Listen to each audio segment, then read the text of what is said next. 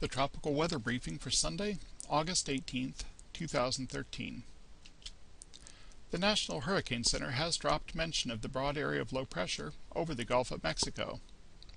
At this time, there is a 0% chance of tropical formation with this system before this low pressure system moves into northeast Mexico and deep south Texas on Monday. Further to our east, Tropical Depression Erin is not likely to be an issue for Texas. The cyclone continues to move into a more hostile environment. Dry air and upper-level wind shear will likely degenerate Erin to a remnant tropical low within the next 12 to 24 hours.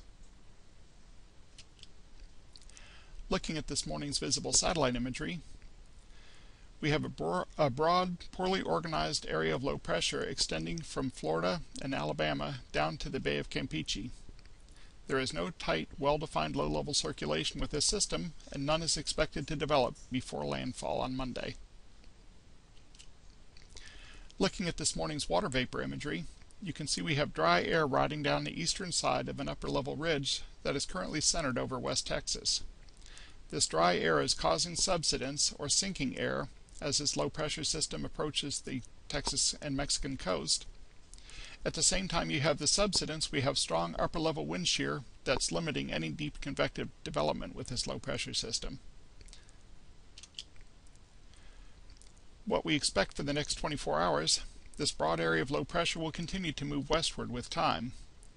Dry air flowing out of Texas will minimize the impact on the upper Texas coast, but you will have some showers and thunderstorms forming along deep south Texas and northeast Mexico on Monday.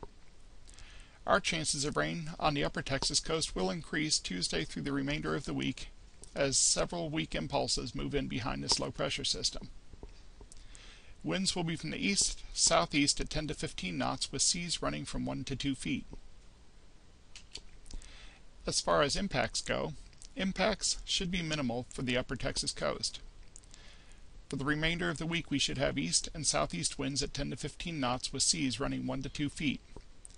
At this time for the next 7 days, we expect less than 1 inch of rain to fall over the area. This concludes this briefing.